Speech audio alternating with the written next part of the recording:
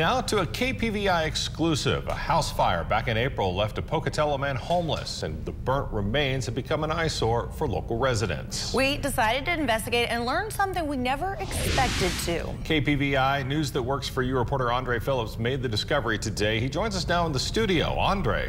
Thanks, guys. I recently told you about an abandoned building that became a breeding ground for crime. Since then, several Pocatello residents reached out to us and said they've been dealing with a similar issue. Today, we checked it out. Boarded up windows, debris littering the front yard, an eyesore from the second you lay eyes on it. But neighbors say they've had to look at it like this for over 2 months. Disgrace. It's an eyesore. It needs to be leveled. It needs to be taken care of. Somebody needs to do something with it. This man, who didn't want to be identified on camera, says the house burnt down about 2 months ago, and he's called the police about a squatter living here, but as it turns out, the squatter, in fact, was the homeowner. Come to find out, the homeowner across the street said it was the owner of the property who was the squatter.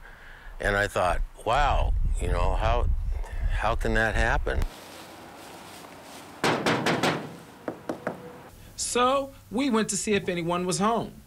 No luck. Neighbors say the man sleeps here every night and says he's lived in the house for over 15 years. They've offered to help him on numerous occasions and even reached out to the family with no luck.